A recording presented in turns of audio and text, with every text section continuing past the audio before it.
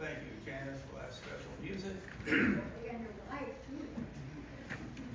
I suspect, without looking in the Hebrew Bible, when it says in Psalm 101, I will walk in my home with a perfect heart. The word for perfect is tamim, which means healthy.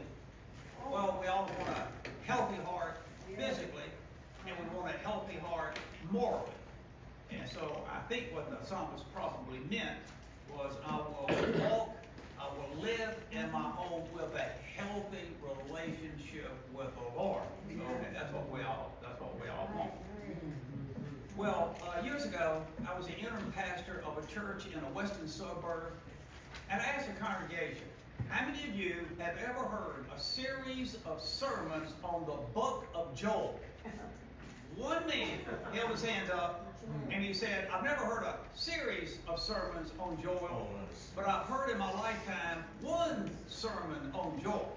So I want to ask the same question here. How many of you have ever heard a series of sermons on the book of Joel? Let me see your hand.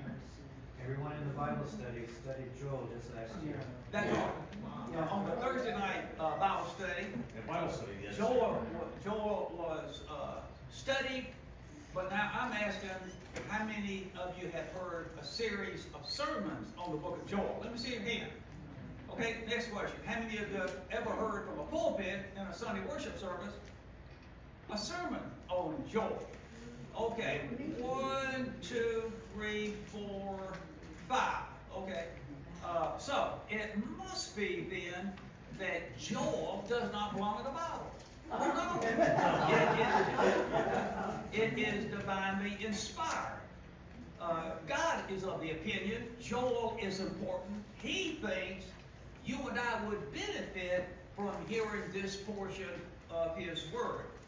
And so this morning I want to begin a series of 4 sermons on Joel. Today, the first sermon will be to introduce that book to us, lay the foundation, give us a good idea what this book's about, and prepare us for the next 3 Sunday mornings for taking a chapter for each Sunday for each of the 3 sermons coming up.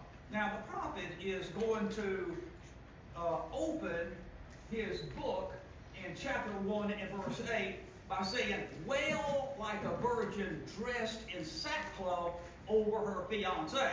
And why wail like a virgin over her fiancé? Well, her fiancé must have died. Now, years ago, I had a student at Moody named Rika Katzir, born and raised in Nazareth, who was a student at Moody, and now she was engaged, and about a month before she married, her fiance just dropped dead. And then she married somebody else and had a child, and there, Rika's daughter came here about a month or 2 ago to our Wednesday noon prayer meeting. And I can't remember her name. So what was that girl's name? You remember Rika's daughter's name? Old, fine young lady. She came here and really enjoyed our prayer meeting. But I do want to say something about Leah. Now, I don't know that I've ever mentioned Leah to you. I don't remember her first name, don't remember her last name. I call this particular girl at Moody Leah by her middle name. I do remember she's from the state of Iowa. And in her sophomore year, she came to my office and said, Dr. Sauer, what I'm thinking about doing is quitting Moody when this year's over with, drop out, go home, and get married. And I said, Leah, and she said, what do you think about that? And I said, Leah, I just don't really think that you're ready for marriage. My suggestion is, don't drop out of Moody. Take your junior and senior year, and then think about getting married. Well, and I said, now I'm not telling you that's what God wants you to do, but you're asking my advice. My advice is don't quit. Get your degree, then get married. And as the year progressed, another 2 or 3 times she would come to my office to see if I had changed my mind. No, I changed my mind. I still think you ought to wait until you graduate and get married. Well, at the end of that school year, she came to my office and said, I have made my decision, and I don't mean to show you any disrespect, but I'm going against your advice. And I said, Leah, that's okay. I told you that I cannot inform you what God's will for you is. You asked my opinion on it. I'm glad to give you my opinion. And so what have you decided to do? She said, well, I'm going to drop out and I'm going to go home and get married. Now, before the school year was over with, she brought her fiancé to my office to introduce him to me. I was so impressed with this young man. He was on staff at Campus Crusade for Christ, just really dedicated to the Lord, worked at some secular university in Florida, giving the gospel out to those university students. And so I could understand why she wanted to marry him. I just don't see how you could find a better young man to marry than her fiancé. So when school was over, she finished her sophomore year, went to Iowa to prepare her wedding, and a week before the wedding, he dropped dead. And they don't know why. The autopsy could not find a reason for his death. And so a week later, after his death, with her hand on his coffin, she sang at his funeral the song that she had planned to sing at their wedding. And so Joel is saying, to all of Judea, we should wail like a woman who has just lost her fiancé to some untimely death. Now, the prophet Joel is going to call on Judah to wail.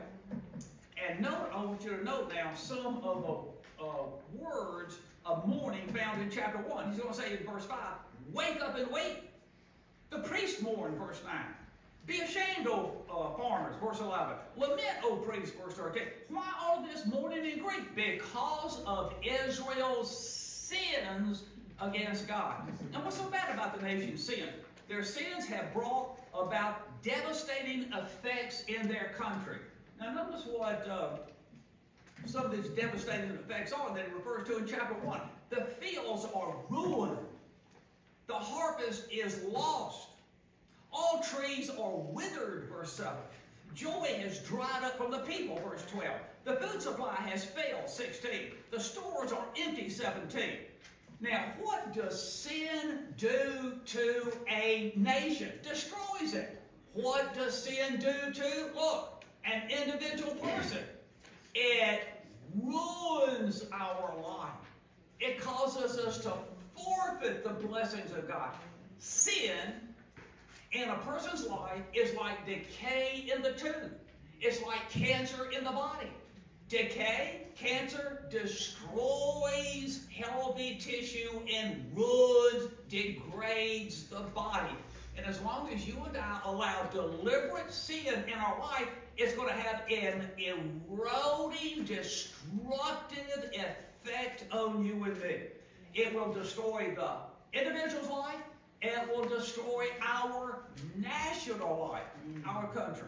So all of these horrible effects justifies Joel calling on Israel to mourn. Israel is far from God, and yet there's still time to do something about that. In like manner, James 4 in the New Testament says, draw near to God, and He will draw near to you. Now, how do we draw near to God? Next line, cleanse your hands, you sinners. What does he mean by that? Stop committing sins. Next line, purify your hearts, you double-minded. Now, not only stop the sins of action, stop the sins of thought, the sins of heart. Be miserable and mourn and weep. Let your laughter be turned into mourning and your joy to gloom. Years ago, I had a couple at Moody Bible Institute, they were students, in my office counseling them about their sexual immorality. They were boyfriend and girlfriend, they were engaging in sex. And when I talked to them about it, they just laughed in my face. Their heart was so hard. To them, it was a funny matter. Now, Israel's laughing about their sins. America, it seems to be unashamed of its sin. Amen. And God is saying, you need to weep and mourn over your sins. Now, unless Israel's moral misconduct stops and they morally begin to change for the better, things will only get worse. So Israel is to, as 1:14 says, announce a holy fast. proclaim a solemn assembly of abstinence. Abstinence from what? Abstinence from work, abstinence from sinning. Cry out earnestly to the Lord for help. Notice that? Cry out to the Lord for help. Folks, every human being has self-destructive tendencies within him. The Christian life is God saving me from myself.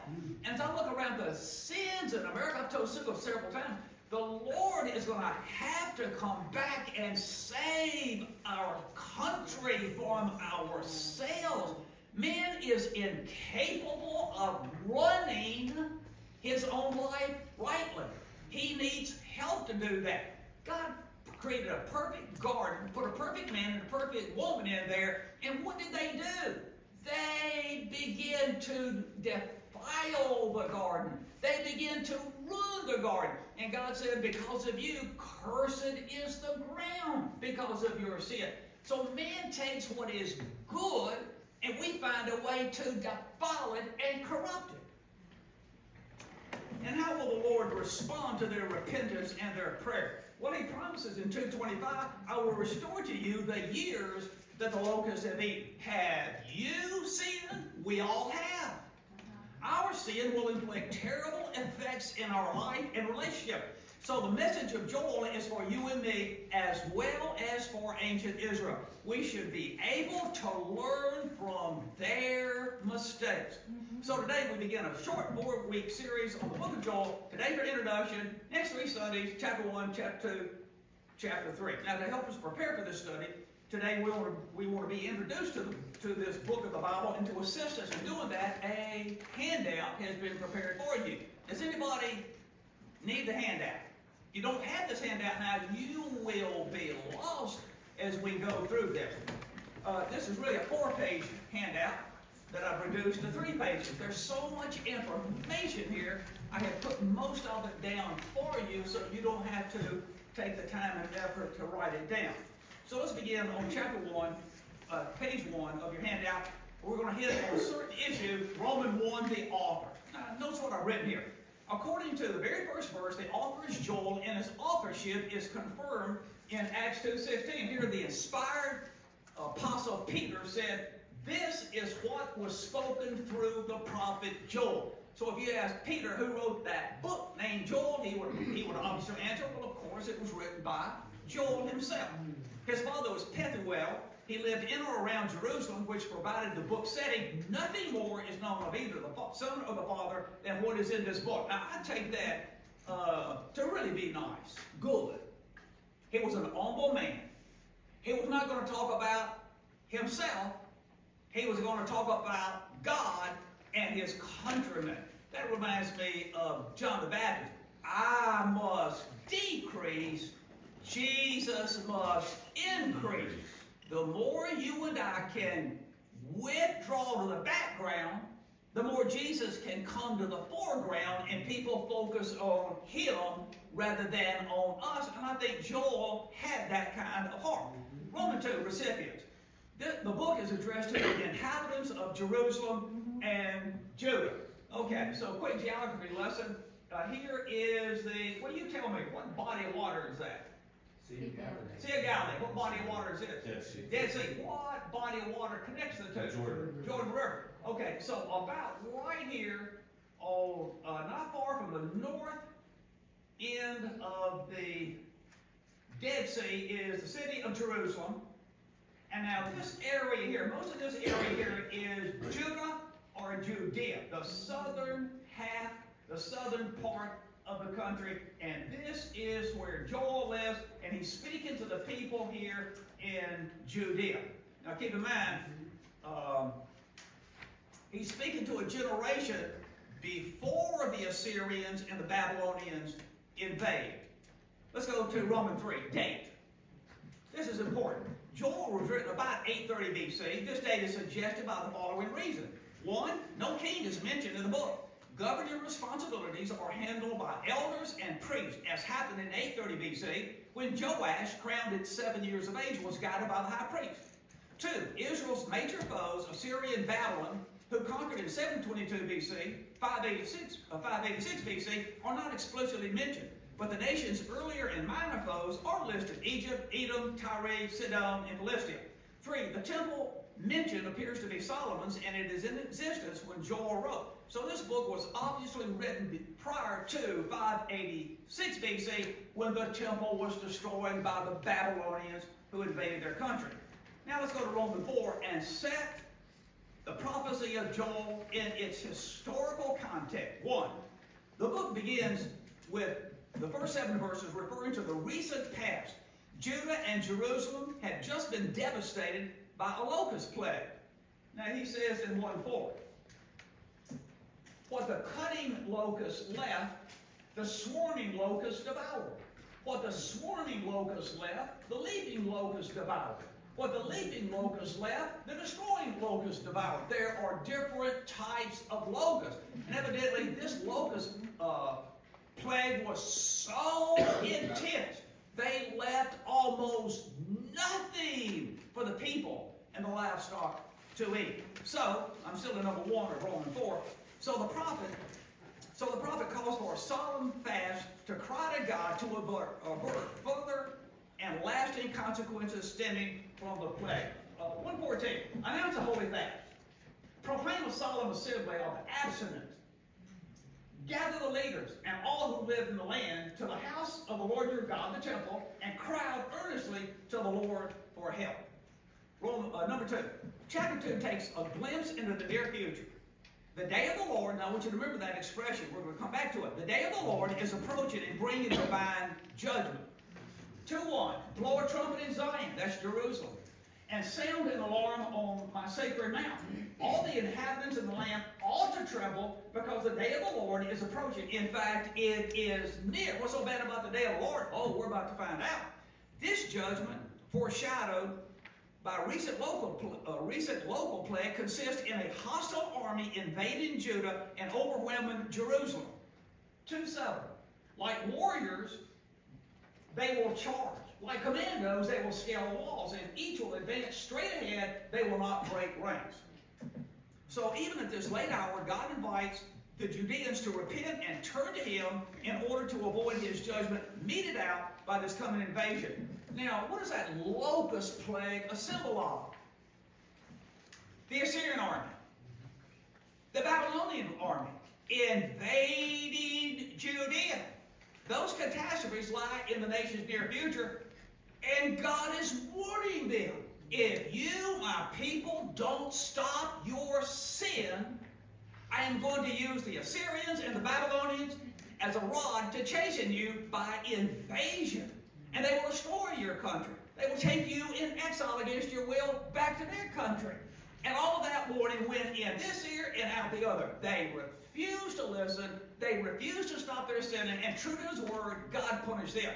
Folks, today I am concerned about my country. Do we think that the nation of God could sin and be destroyed by God, and we can do the same thing, sin against Him, and somehow God will overlook our sin and let our country persist? It's not going to happen. When sins pile up and pile up and pile up, at some point, God runs out of patience. He unfolds His arm. He takes a paddle, a rod in hand, and He comes after people to judge and punish them. I believe wholeheartedly that unless America repents of its idols and sins, the wrath of God is going to fall upon this nation. I love America. I went to war in Vietnam, willing to give up my life for the sake of this country. So I love it. I'm concerned for the country. And we must appeal to God, like Joel says, for help. We need the Lord's help. I'm still in Romans 4, number 3. The Lord promises to respond to Israel's heartfelt repentance. 2:12, yet even now, at the 11th hour, now declares the Lord, return all the way back to me, wholeheartedly, with fasting, and with weeping, and with mourning. He will destroy the hostile army and heal Judah's land devastated by the invasion. But there's more. Heaven will also bestow incredibly wonderful spiritual blessings as well, chiefly giving the Holy Spirit to all in deliverance and divine deliverance to all calling on the Lord. Now look at what God promises. 2:28.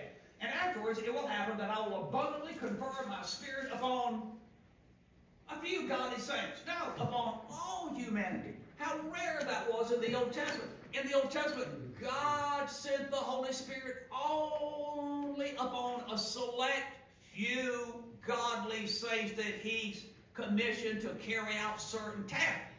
But God promises to give the Holy Spirit to all of His people. 2:32. Everyone. What a wonderful word this is right there. That can be me. That can be you. Everyone who calls upon the name of the Lord will be delivered.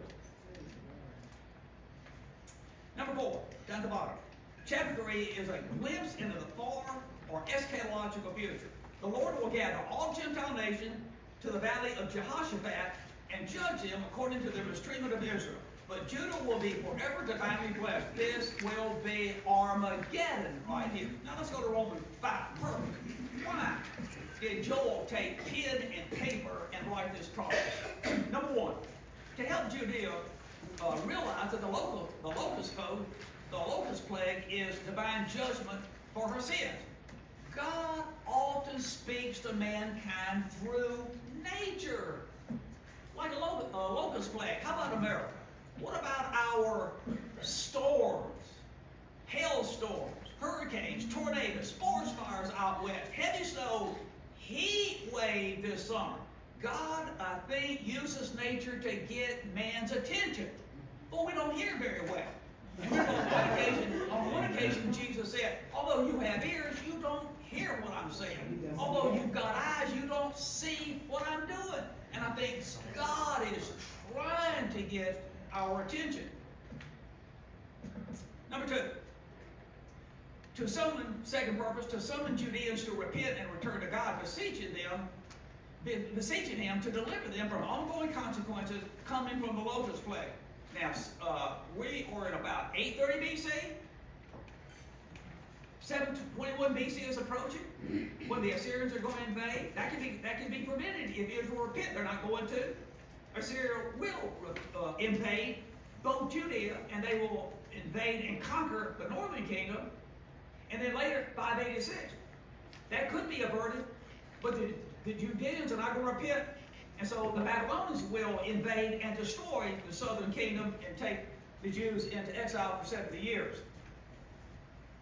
I think that 9/11, September 11, when those towers were attacked and fell, was God's shot across America's bow.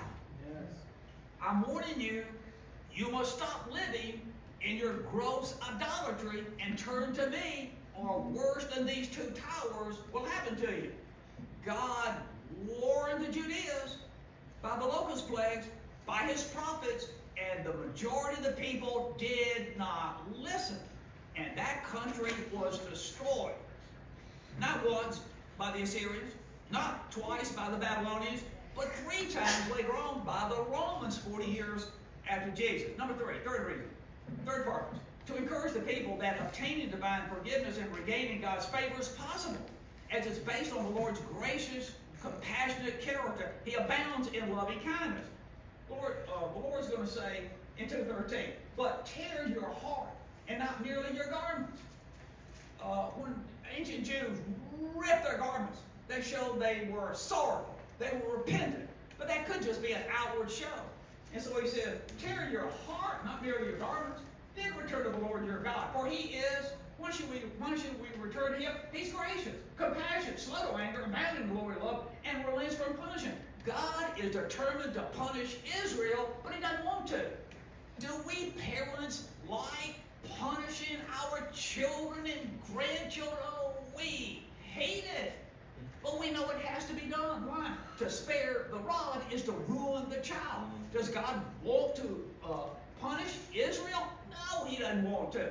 And He will turn from it if they will only turn away from their sins and return to Him. Number four, fourth purpose. I think we just covered that, did we not? Number five, to instruct all future generations of Israel. The book's message goes beyond the author's generation, extends to the terminal generation when the Lord returns. Sixth purpose, to affirm that salvation will come to Zion. Again, 2:32. Everyone who calls upon the name of the Lord will be delivered. Because this should be in Jerusalem, there will be deliverance, as the Lord has promised. That is, among the survivors whom the Lord is calling. Now let's go to Romans 6. What is the theme that runs through this book? It is the day of the Lord, mentioned 5 times. For example, 1:15. Woe regarding the day. To elaborate, the day of the Lord is near, and it is coming as total destruction inflicted by somebody who could totally destroy the country. And who would that be? Not the Babylonians, not the Assyrians, not the Romans, the Almighty. We are going to make the Almighty our friend or our enemy. Now, America, you often hear talk, who's America's biggest enemy? Is it China? Is it Russia? Is it North Korea? North Korea just said they're going to destroy America. Did you know that? They have just announced publicly they are going to destroy the United States. Well, I'm not as concerned about them as I am Him.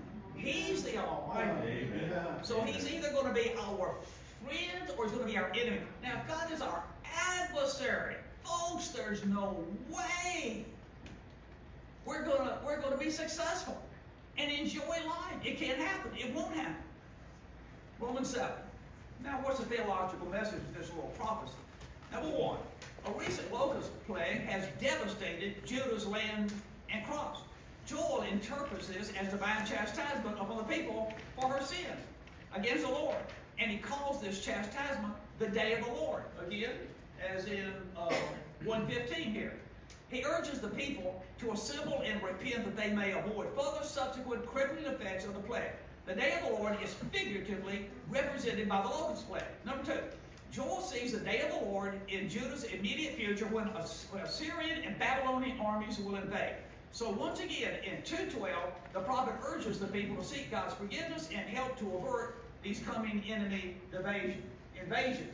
So the Lord is saying, even now, return all the way back to me, wholeheartedly, and with weeping and mourning. God is giving Israel a chance to repent. They didn't seize the opportunity, and their country was invaded and destroyed. I think that God is giving our country an opportunity to repent. He's given, even America as a whole may not repent, but you know who can? An individual, a family, a church family. So maybe our whole country is going to be devastated and punished by God, but we as individuals can hear the voice of God and turn from sin. Number 3, Joel perceives that the day of the Lord is a double-edged sword. On one hand, it punishes the wicked. 2:20.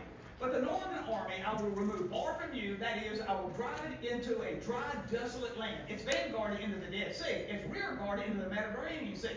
Consequently, its stench will arise and its foul odor will go up because it has committed great atrocities. On the other hand, last part of number 3, it delivers, the day of the Lord delivers the saints who cry out to God for help. Number 4, the seer also looks far into the distant future and sees more and greater hostile armies attacking Jerusalem. This is the eschatological aspect of the day of the Lord. This is Armageddon. Number 5, there are 4 aspects of the day of the Lord. And here are the first 3. Historical, the time of Joel, which is about 830 BC. Number 2, second aspect of the day of the Lord, the near future, the immediate future, 722, when Assyria is going to invade, 586, when the Babylonians are going to invade, and then the inaugural part is the church age. So here are dates that we want to remember. Joel's time is about 830 BC. You know, it's about a little more than 100 years before the Assyrian invasion. And then 586 is the time of the Babylonian invasion. And then the inaugural part of the day of the Lord is seen in Acts 2:16, where Peter says, This is what was spoken through Joel the prophet. And then 5D, there is the fourth part of the day of the Lord, and that is the distant future, and that is Armageddon.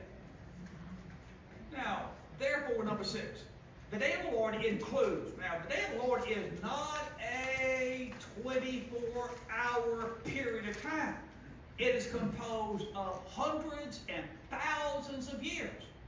The day of the Lord includes the recent locust plague, the imminent foreign invasion, the day of Pentecost in Acts 2, the rapture, the great tribulation, the parousia, that is the second return of Christ, Armageddon, millennial kingdom, final rebellion, and final judgment.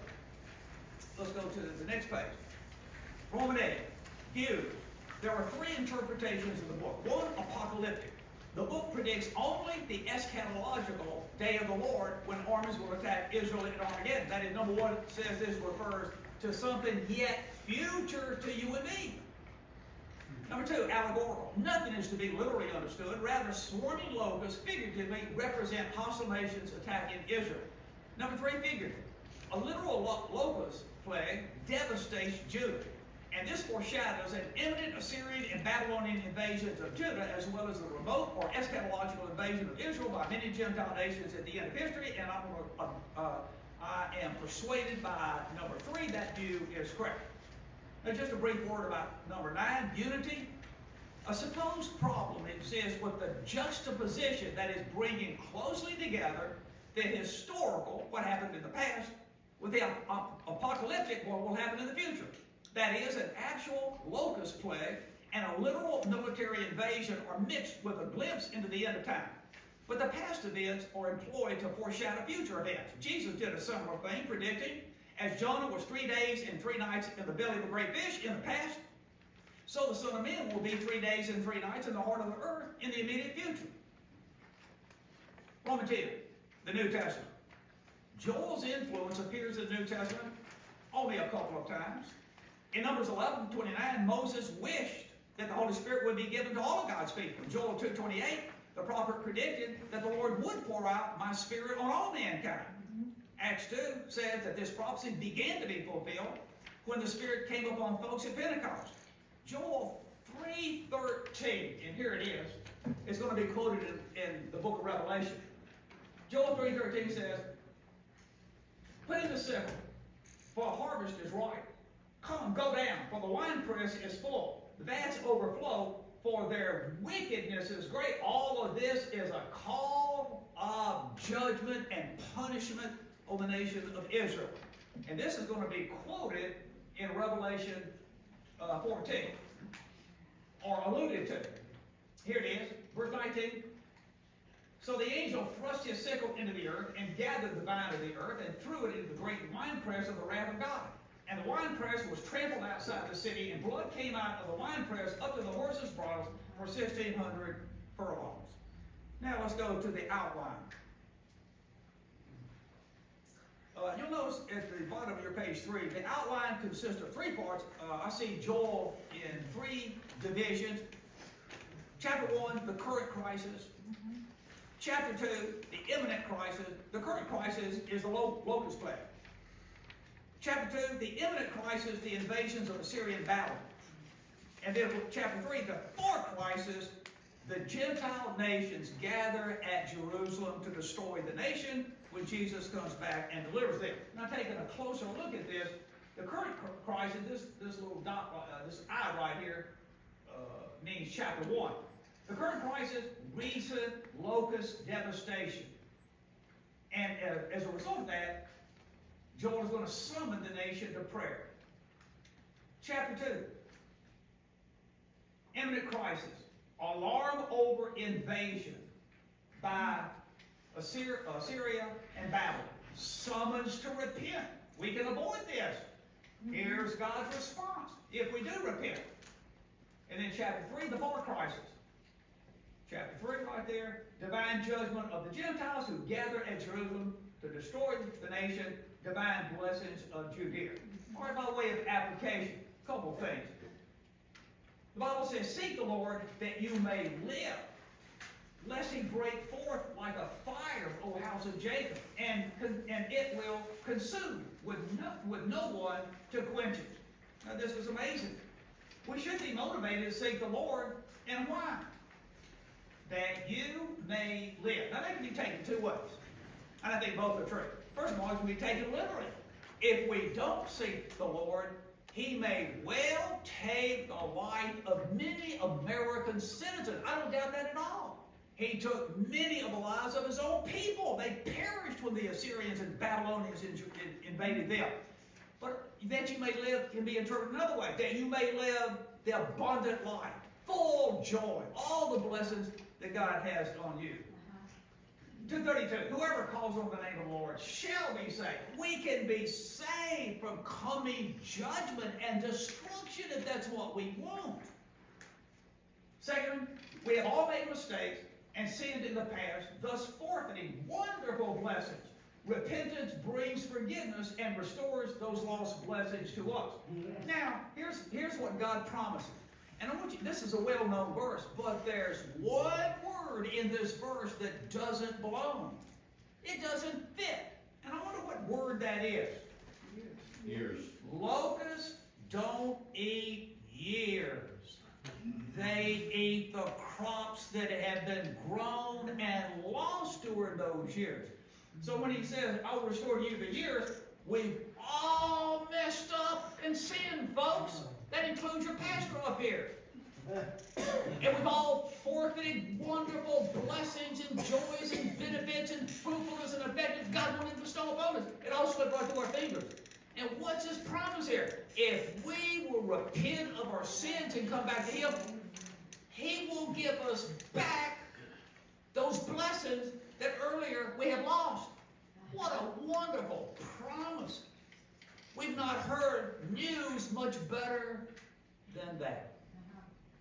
So, Heavenly Father, we do believe this little prophecy, Joel, it's a little book, but it carries an atomic bomb, has been written by you. It has an enormous truth that judgment is coming on America. Judgment is coming on each of us as individuals, each of us as a couple, a family, each of us as a church. And it can be avoided if we will turn from whatever is wrong in our life, come back to you and get your help to amend our lives morally. And you will be glad, eager to bestow upon us blessings and joys and benefits that we lost years ago. May we have the ears to hear that ancient Judea not have. Oh Lord, spare our country. We ask in Jesus' name. Amen.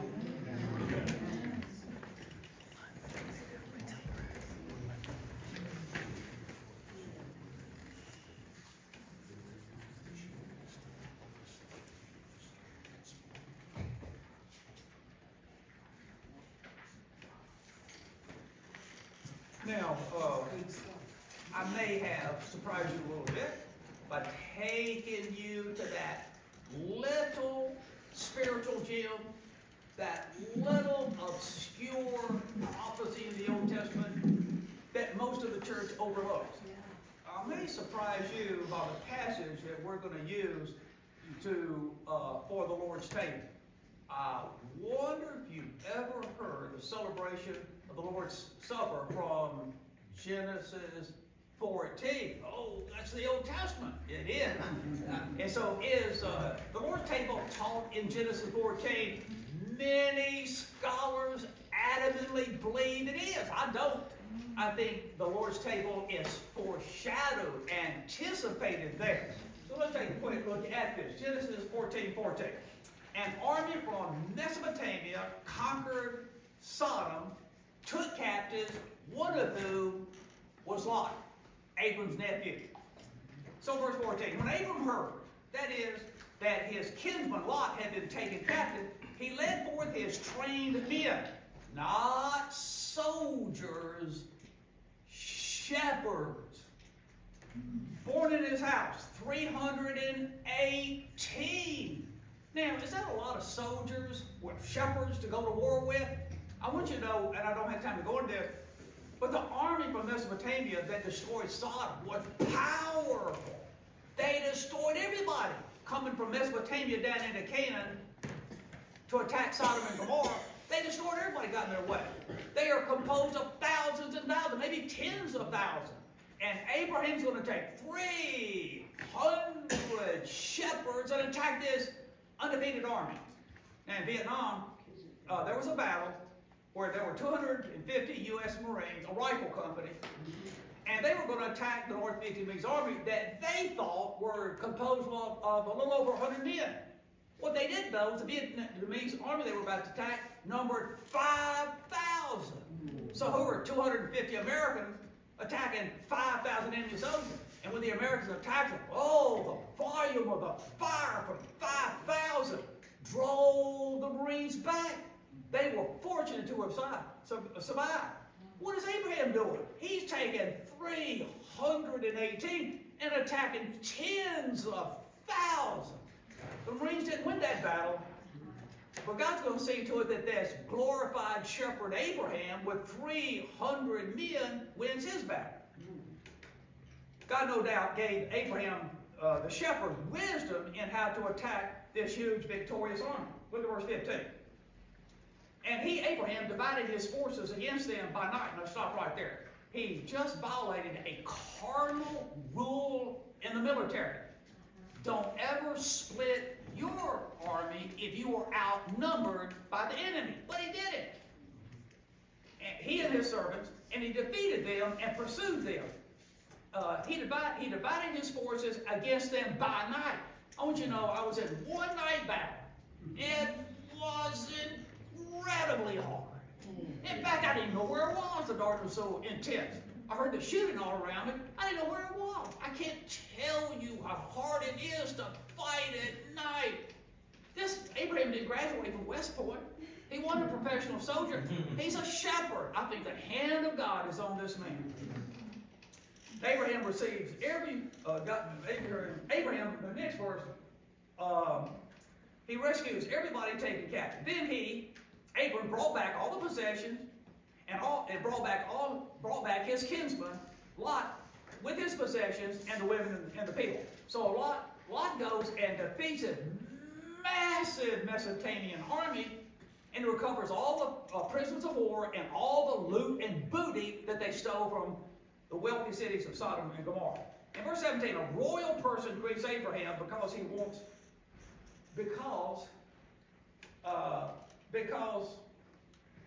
a royal person meets Abraham.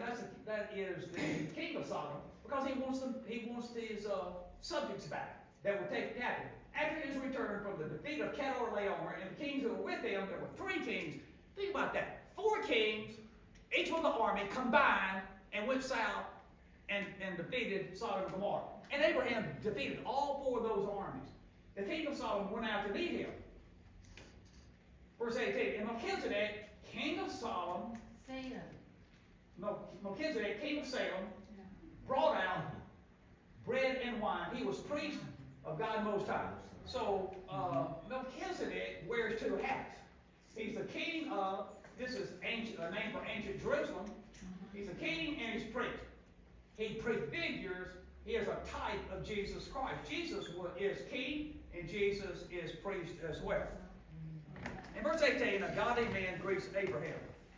In verse 19, he blesses Abraham. And Melchizedek blessed him, Abraham, and said, Blessed be Abraham by God Most High, professor of heaven and earth. Verse 20, and blessed be God Most High, who has delivered your enemies into your hand. And Abraham gave him a tenth of all the booty, the booty, and the spoil. Now, my opinion, folks, is this. That when the Mesopotamian army invaded Canaan, everybody knew it. So did Melchizedek. He's a godly man. And he knew that Abraham was taking 318 shepherds and going to attack this massive army. And I think it was the prayers of Melchizedek that caused God to grant Abraham success in defeating an enemy that he was greatly outnumbered in. Melchizedek was his intercessor. We have a heavenly intercessor praying for you and me in the battles that we fight. So bread and wine were brought out. Jesus, on the night that he was betrayed, brought out bread and wine. The bread symbolizes his body that was broken, beat, and crucified for our benefit. And the wine represents the blood that he shed to cover our sins. So I'm going to ask the fellows to assist me now as we pass out the elements.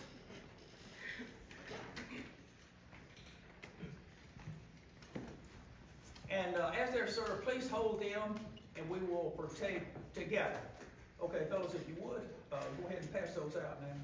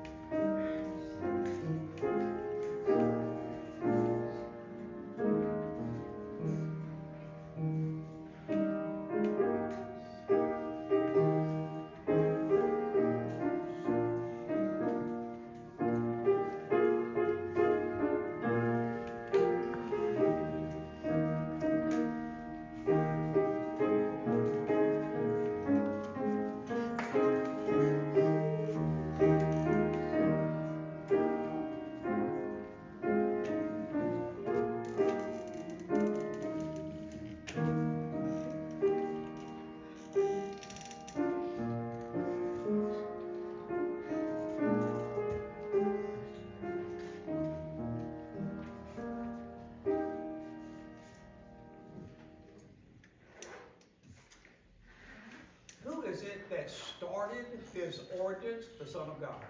He did it on the night he was betrayed. He's only had it, he only partook of this one time. You and I have had communion many, many times. Jesus one time. The next time the Son of God partakes of what we're doing here, it will be with you and me. So this is very important to him. And my, how he must be longing for the day that he's going to partake of this ordinance again with all of his blood-bought saints. This bread represents the wonderful benefits of Jesus' death and salvation. We have to eat food day after day to keep our strength up.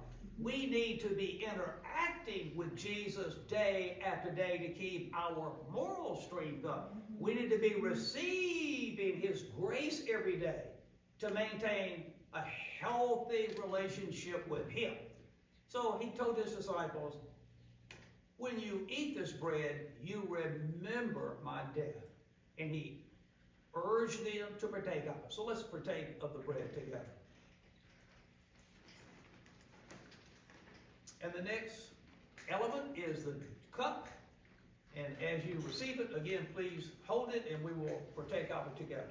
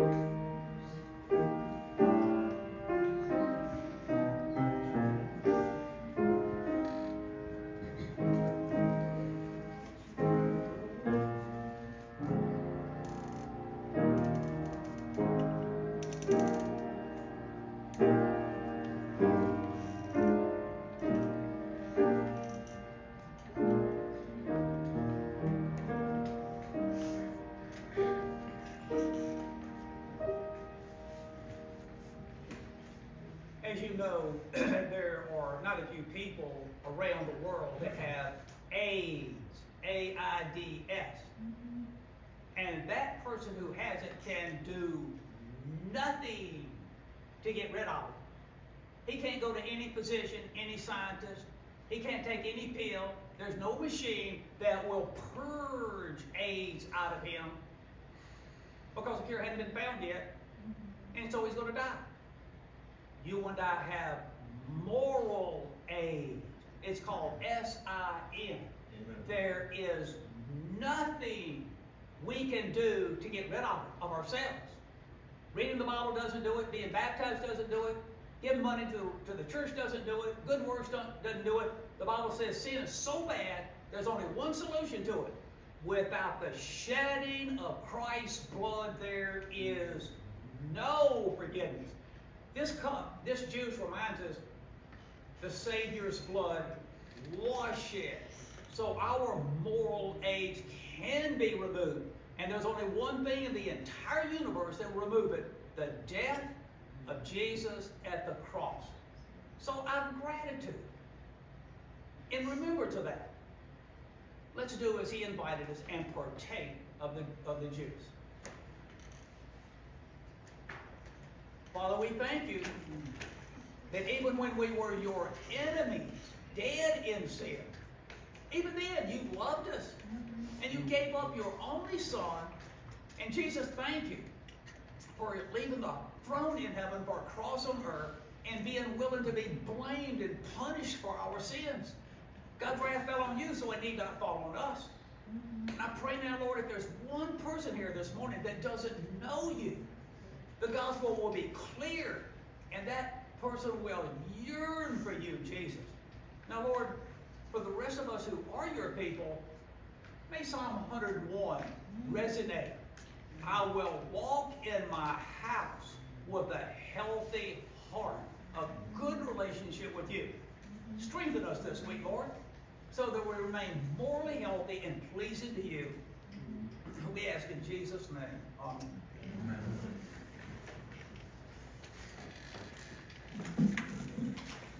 Well, let's all stand and turn to number 433. I surrender all. 433.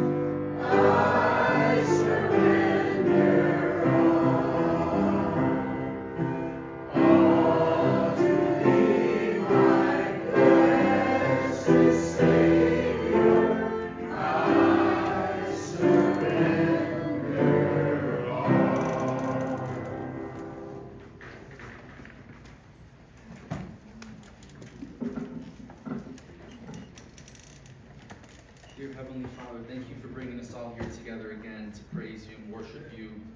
Thank you for your unspeakable gift, Lord Jesus, and please guide us through this week and send the Holy Spirit to be with us and resist temptation, resist sin, so we can make you proud, Lord Jesus. Bless the food we're about to consume and bless this church, Lord Jesus. Thank you very much in your mighty, mighty name. Amen. Amen. Amen.